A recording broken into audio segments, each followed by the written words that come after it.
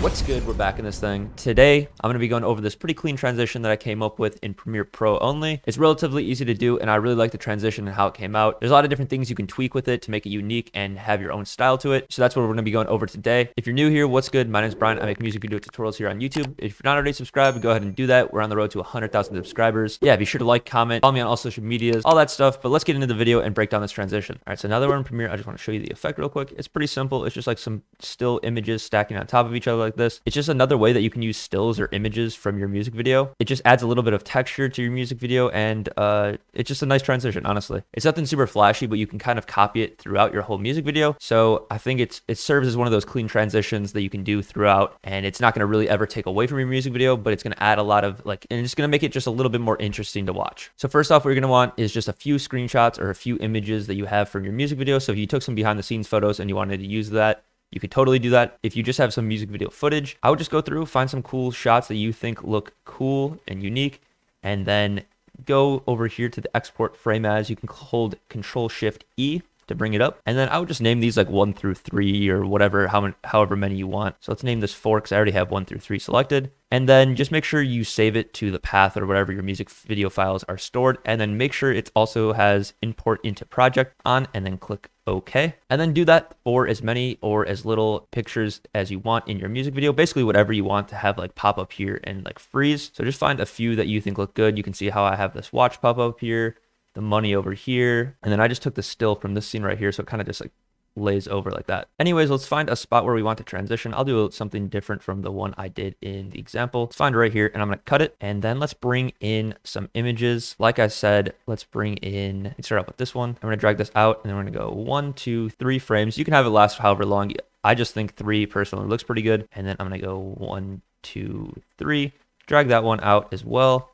and then drag our last frame in here. You can just keep going 3 frames at a time. You can do 4. It doesn't matter how long you have in between. It's basically just how long that image is going to be showing up. I think like anywhere from like 1 to like 5 is pretty good. After that, it just gets a little bit long and just seems a little stagnant. We could just go 1, 2, 3, highlight all of these, and then have it cut. So this is how fast the transition is going to be. Just like that. Obviously, we're going to add those paper textures and have it like rip in half and the tape elements, all that stuff in a second. Now you have a general idea of what your transition is going to look like. Now this is where you're going to want some kind of paper textures. I have 2 ultimate texture bundles on my website.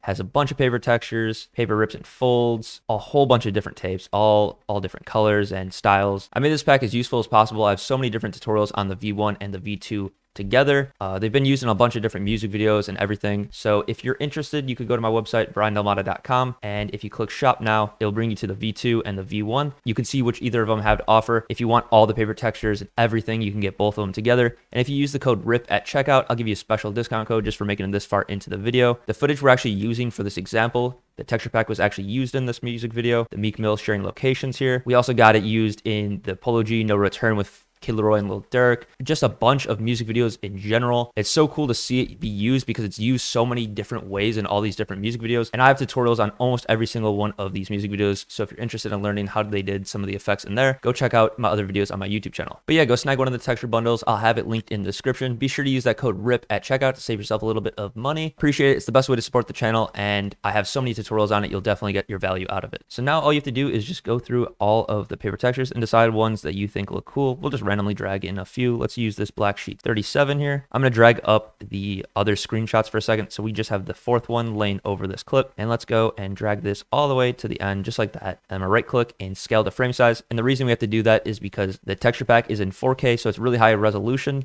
and the files we're editing on is 1080p. So then what I do is I just want to maybe scale it up a little bit, and we'll have it start off on the left hand side like this because we don't really care about all this stuff on the right hand side. So if you turn your blending mode on the paper texture to screen, you can see we'll have it show. So this part right here will be cut off.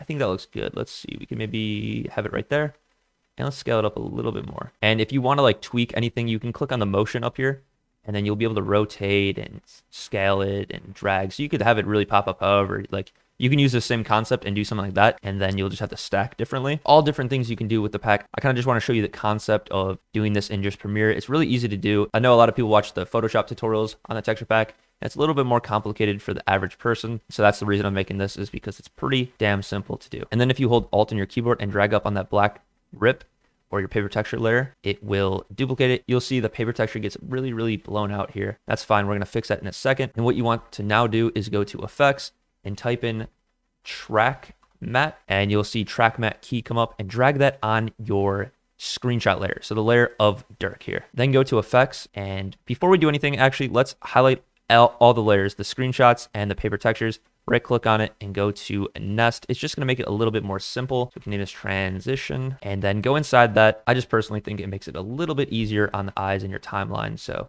let's do that before we start messing around. And now we can go to that layer 4 or our screenshot layer and go to matte. And what you want to do is you want to put the matte, and you want to go to the matte option, and it says none, and then you want to go to the video layer right above the video layer. So if you want to know what video layer you're on, you can see the PNG 4 or the screenshot of Dirk is on video layer 2. You can see that by going to the left and seeing V2. So we want it to be on the layer just above, so V3, or video layer 3. So let's go to video 3. Now you can see it does exactly what we want. It removed that super blown out look, and it also removed here. So now if we go back into our timeline, you can see the video is playing behind it, and everything is looking really good. Now, if you wanted to add some tape or anything extra, you can always do that and just go into the pack, snag yourself a piece of tape that you think looks good. Let's just drag in this blue tape 13, drag this up here. I'm gonna right click and scale it to frame size again. And then I'm gonna go to effects controls, and I'm gonna click motion so we can kind of move it around a little bit easier.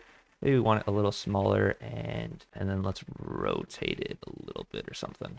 Actually, yeah, let's have it up in this top corner, just however you want. That looks good for right now. And then what I do is I drag that next screenshot to wherever following video layer is. So here we have the screenshot, the 2 paper textures, and then the tape. So now if we go 3 frames to the right, we have this screenshot of little baby's wrist, and now let's find a new texture that we want to use. So again, going back into the paper texture bundle, you can choose any of these. They're all going to work the same, just basically whatever you think looks good. Let's try like some crazy grid one. I feel like we haven't used any grids in any tutorials recently. So let's drag that in and then right click and scale the frame size again, and then let's turn it to screen so we can see what we're working with, and scale it up just a bit, and let's drag it over to his wrist. Actually, since it doesn't really matter, let's bring this all the way over here. I'm just moving the position of the screenshot itself all the way to the right, and we can also move the paper texture to the right a lot then, because we want it to cut out kind of like right here. We just want it to be focused on the wrist, and let's make it rotate a little bit too. I don't want the grid to be directly like up and down. I think it just looks better this way. And then again, holding alt on that rip,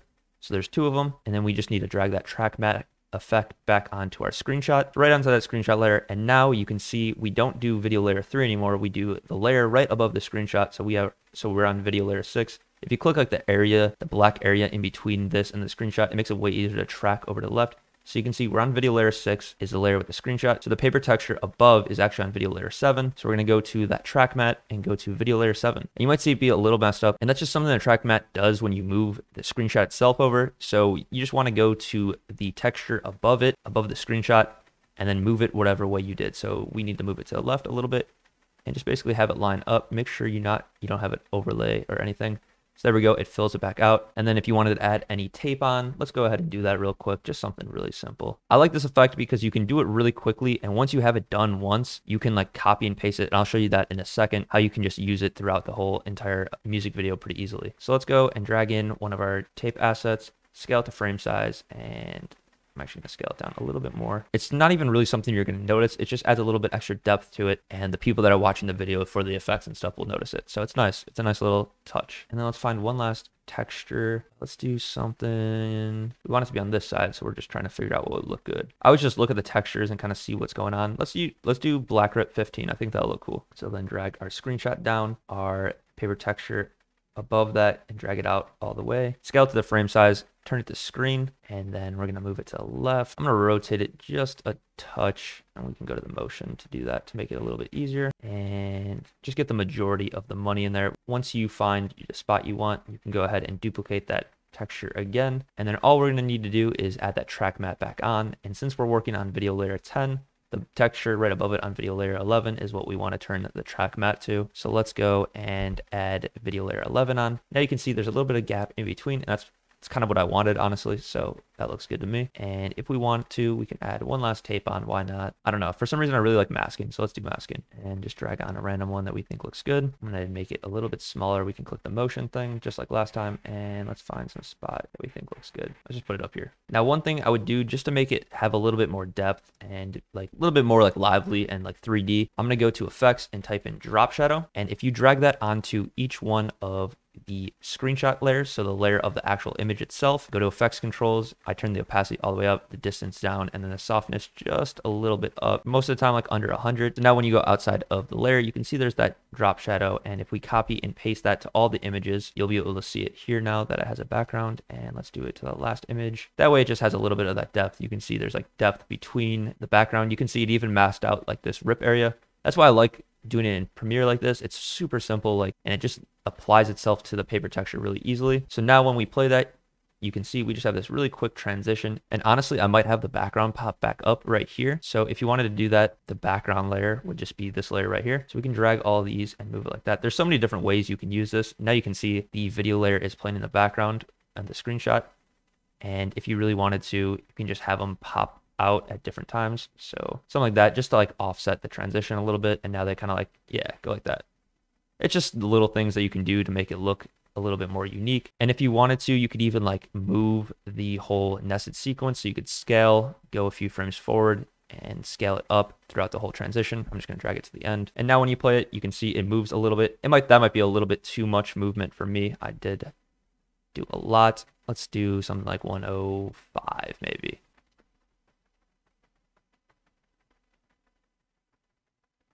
There's always stuff you can tweak and change. I'm going to go back in here and we can drag out that last screenshot just to last a little bit longer, like 1, 2, 3, just so the offset of like how they pop out is different.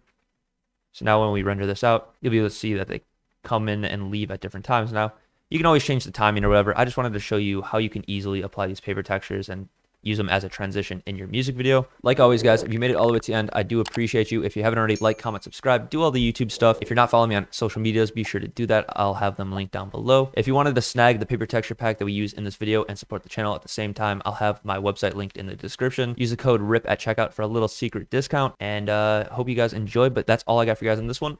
Peace.